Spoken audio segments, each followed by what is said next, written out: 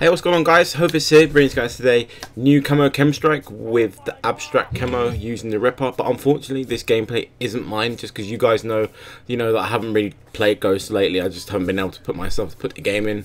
As much as I love playing Call of Duty Ghost, as much as I love going for chem strikes, and actually playing a game for fun and having a good laugh in it, I just haven't brought myself to playing it because at the moment it just feels really slow paced for me. Like, I went on it the other day. It took me 9.5 minutes to get a 23 gun streak against 6 people, but that didn't last for long. There was like 2 people 2 minutes in and no one joined in, and I thought that was quite ridiculous, really. And I know, I do like people joining in, and obviously I hate joining in late, so I do feel people's pain when they join in late. But sometimes I do think it's quite pathetic that people don't join in on Ghosts. Maybe there should be like some sort of, I don't know, time delay where you can't join. But anyways, guys, this gameplay is done by Riz.